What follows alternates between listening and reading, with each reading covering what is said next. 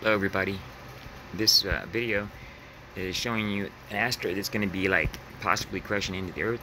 Anyways, I just wanted to show this to you. Pay attention to the blue circle and the white circle. And the blue circle with the blue line with the white dot, that's Earth. And the white line with the white dot, that's an asteroid.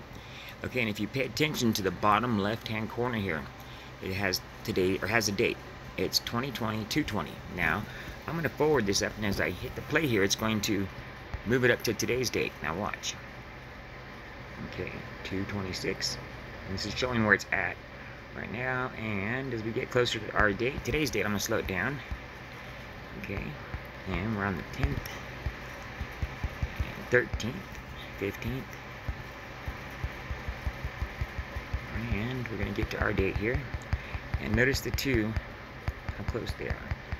Okay, 316, 317, and 318 is right here.